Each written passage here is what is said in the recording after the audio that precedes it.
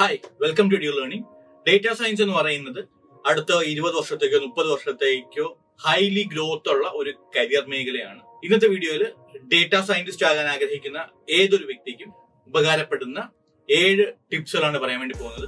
ഈ ചാനലിലെ വീഡിയോ ആദ്യമായിട്ട് കാണുന്നത് ഞാൻ എന്നെ ഇൻട്രൊഡ്യൂസ് ചെയ്യാം. എന്റെ പേര് സാഹിദ്. ഈ ചാനൽ നമ്മൾ data science, artificial intelligence, technology, programming, full stack development, Python, Jango, software testing, digital marketing, accounting തുടങ്ങിയ ട്യൂട്ടോറിയൽസ് ആയിരിക്കും പോസ്റ്റ് ചെയ്യുന്നത്. ഈ ചാനലിന്റെ എയിം തന്നെ കരിയർ ഗ്യാപ്പ് വന്നവർക്കും ഫ്രഷേഴ്സ് ആയിട്ടുള്ളവർക്ക് ഒരു IT കരിയർ എനേബിൾ ചെയ്യിപ്പിക്കുക എന്നുള്ളതാണ്. So once again I am Sahid. Welcome to the new video 𝐒𝐜𝐢𝐞𝐬.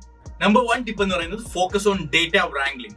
എന്താണ് data wrangling? Data wrangling എന്ന് പറയുന്നത് ഡേറ്റയിൽ നിന്ന് ഇറേഴ്സ് റിമൂവ് ചെയ്യുകയും കോംപ്ലക്സ് ഡാറ്റയെ പോലും എളുപ്പത്തിൽ അനലൈസ് ചെയ്യുന്ന ഒരു പ്രോസസ്സാണ്.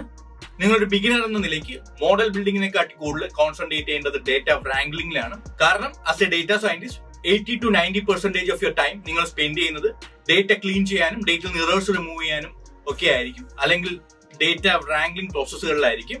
ഡേറ്റ സയൻസിൽ കുറച്ചൊക്കെ നോളജ് ഉള്ളവർ കരുതുന്നത് കുറച്ച് ഫാൻസി അൽഗോരിതംസ് പഠിച്ച് അതിൽ കുറച്ച് മോഡൽസ് ബിൽഡ് ചെയ്ത് കഴിഞ്ഞാൽ എല്ലാം ആയെന്നാണ്. പക്ഷെ അതല്ല സത്യം. ഒരു real time data science life സൈക്കിളിൽ മോഡൽ ബിൽഡിങ്ങിന് ഒരു 10 to 12% ഇമ്പാക്ട് മാത്രമേ ക്രിയേറ്റ് ചെയ്യാൻ സാധിക്കത്തുള്ളൂ. സോ ആസ് എ ബിഗിനർ അൽഗോരിതമാണ് എല്ലാം എന്ന് കരുതാതെ, അൽഗോരിതത്തിൽ മതി മറക്കാതെ ഏതൊരു ഡേറ്റ കിട്ടിയാലും, എത്ര കോംപ്ലക്സ് ആയുള്ള ഡേറ്റ കിട്ടിയാലും അതിൽ നിന്ന് എങ്ങനെ വർക്ക് ചെയ്യും എന്നുള്ള ഒരു ബേസിക് ഫൗണ്ടേഷൻ നിങ്ങൾ ബിൽഡ് ചെയ്യുക.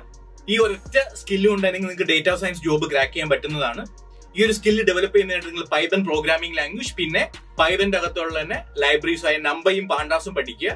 ഈ ഒരു സ്കില്ല് ഡെവലപ്പ് ചെയ്യുന്നതോടുകൂടി നിങ്ങൾക്ക് ലാർജ് എമൗണ്ട് ഓഫ് ഡേറ്റയെ ഫാസ്റ്റർ ആയിട്ട് പ്രോസസ് ചെയ്യാൻ സാധിക്കും. ആൻഡ് സെക്കൻഡ് ടിപ്പ് എന്ന് പറയുന്നത് ഓൾവേസ് ബി ലേണിംഗ്. ഒരു ബിഗിനർ എന്ന നിലയ്ക്ക് നിങ്ങൾക്ക് വേണ്ടത് life long learning mind set ആണ്. കാരണം ഡേറ്റ സയൻസ് എന്ന് പറയുന്നത് താരതമ്യേന ഒരു ന്യൂ ഫീൽഡ് ആണ്.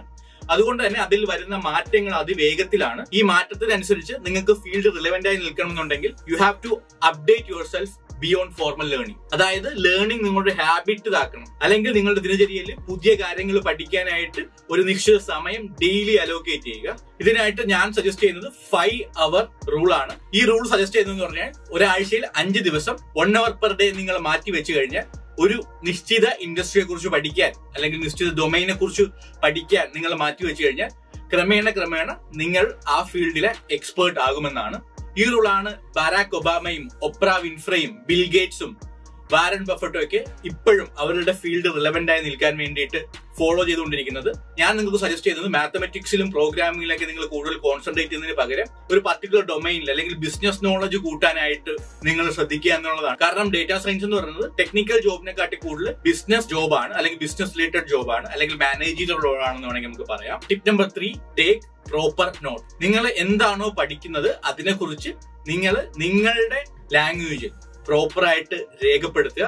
അതിനായിട്ട് ഒരു പ്രത്യേക നോട്ട്ബുക്ക് തന്നെ മാറ്റി വെക്കുക. ഇതിനായിട്ട് ഞാൻ നിങ്ങൾക്ക് സജസ്റ്റ് ചെയ്യുന്നത് ഡിജിറ്റലി നോട്ട്സ് രേഖപ്പെടുത്താൻ പറ്റുന്ന ആപ്പുകളായ നോഷനും എവർനോട്ടൊക്കെയാണ്. കാരണം ഇത്തരത്തിൽ ഡിജിറ്റലി നോട്ട്സ് നമ്മൾ രേഖപ്പെടുത്തി കഴിഞ്ഞാൽ നമ്മൾക്ക് ഏതൊരു സാഹചര്യത്തിലും എവിടെ നിന്നായിരുന്നാലും accessible ആയിരിക്കും. Tip number 4, focus on project. Multiple course അല്ലെങ്കിൽ മൾട്ടിപ്പിൾ ട്യൂട്ടോറിയൽസ് ഫോളോ ചെയ്യുന്നതിന് പകരം നിങ്ങൾ പ്രോജക്ട്സ് കൂടുതൽ ചെയ്യാൻ വേണ്ടിയിട്ട് കോൺസെൻട്രേറ്റ് ചെയ്യുക.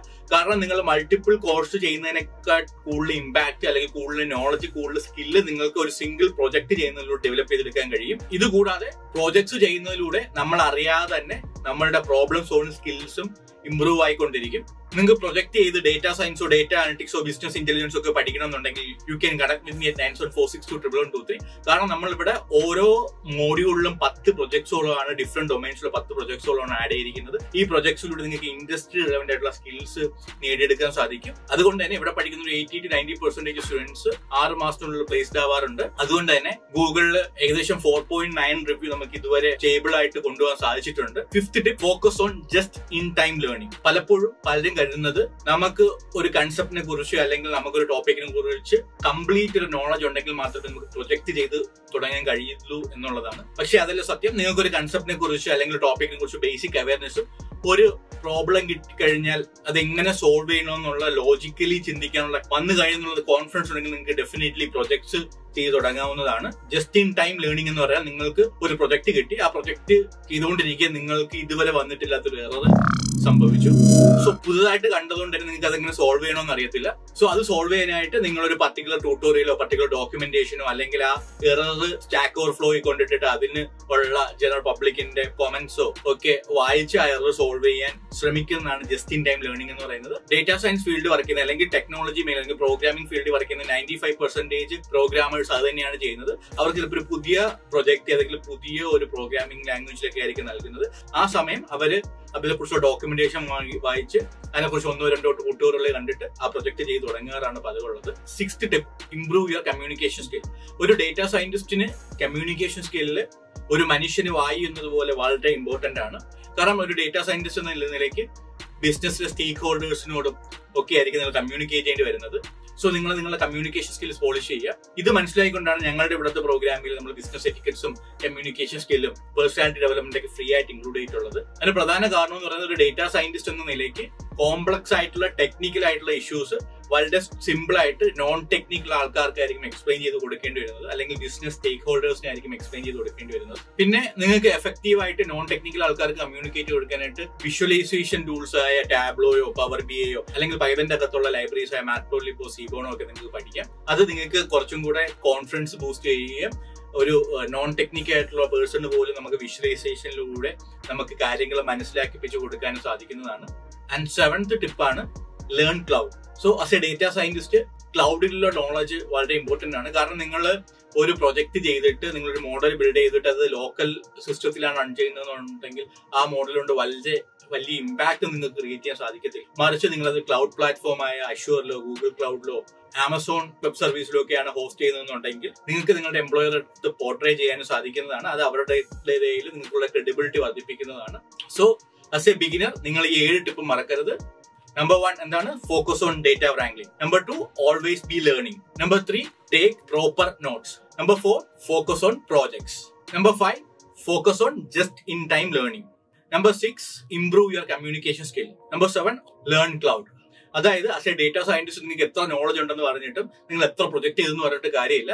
നിങ്ങളുടെ സ്കില്ല് നിങ്ങളത് ഹയർ ചെയ്യാൻ ആഗ്രഹിക്കുന്ന കമ്പനി, നിങ്ങൾ വർക്ക് ചെയ്യാൻ ആഗ്രഹിക്കുന്ന കമ്പനികളിൽ എത്തണം. അതിനായിട്ട് ഏറ്റവും എഫക്റ്റീവ് ആയിട്ട് വരെ നിങ്ങൾ നെറ്റ്വർക്ക് ചെയ്യുക എന്നുള്ളതാണ്. സോ അതിനായിട്ട് ലിങ്ക്ഡിൻ പോലുള്ള പ്ലാറ്റ്ഫോംസിൽ നിങ്ങൾ ലൈവായിട്ടിരിക്കുക. കൂടാതെ നിങ്ങൾ ഏതെങ്കിലും കമ്മ്യൂണിറ്റിയിൽ പാർട്ടിസിപ്പേഷൻ ചെയ്യുക. അല്ലാന്നുണ്ടെങ്കിൽ നിങ്ങൾ മീഡിയം പോലുള്ള പ്ലാറ്റ്ഫോംസിൽ നിങ്ങൾ ബ്ലോഗ് എഴുതുക, നിങ്ങൾ പഠിച്ച കാര്യങ്ങളെ കുറിച്ചുള്ള ബ്ലോഗ്സ് എഴുതുക. തുടങ്ങിയ കാര്യങ്ങൾ നിങ്ങളുടെ ക്രെഡിബിലിറ്റി കൊടുക്കും, നിങ്ങൾക്ക് വിസിബിലിറ്റി വർദ്ധിപ്പിക്കും. സോ ഇതൊക്കെ ചെയ്തു കഴിഞ്ഞാൽ നിങ്ങൾക്ക് ഡെഫിനറ്റ്ലി ജോബ് ലഭിക്കുന്നതാണ്. സോ ഈ വീഡിയോ വളരെ ഇൻഫോർമേറ്റീവ് ആണെന്ന് ഞാൻ വിശ്വസിക്കുന്നു. ഇതുപോലത്തെ ഇൻഫോർമേറ്റീവ് ആയിട്ട് വീഡിയോക്ക് ഈ ചാനൽ ദയവായി സബ്സ്ക്രൈബ് ചെയ്യുക. So I M Shahir signing off. Thank you.